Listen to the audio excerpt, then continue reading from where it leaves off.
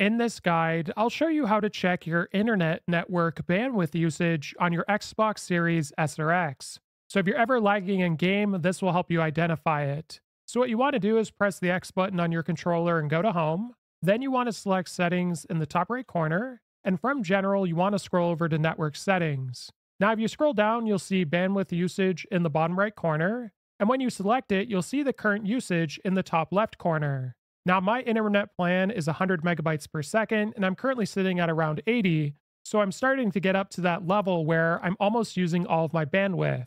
So if you see your current usage at those types of levels where it's almost peaking out for your download speed, this could very likely be that something's going on your console, or a lot of people are using your internet watching 4K videos. So what you want to do is go back to the home menu, and from here, you want to have a look and see if you're installing anything on your Xbox. You can go up to My Games and Apps at the top, and if you scroll down and go to Manage Queue, this is where you'll see if there's any downloads or updates on other games. And in most cases, that's likely going to be what's causing you to lag in game.